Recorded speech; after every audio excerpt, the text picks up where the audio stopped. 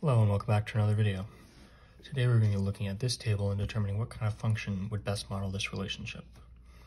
So first we're going to look, is it decreasing or increasing? Okay, and so how we do that is as one variable increases, does the other one increase or decrease? So as time increases, note that the number of bacteria decreases. So when we go from 0 to 2, that's an increase in time in the positive direction. The number of bacteria decreases.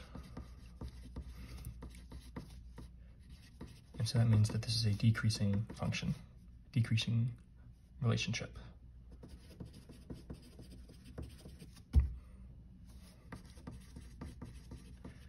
Next, what we're going to want to find out, is it exponential or linear?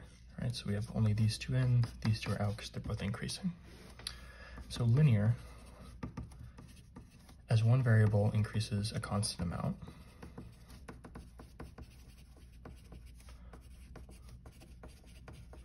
the other one increases by a constant amount, has a constant slope. In an exponential function, that's not the case.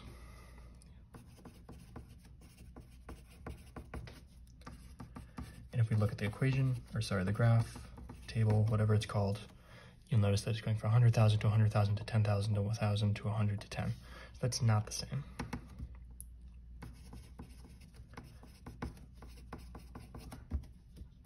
So you see here, we're losing 900,000.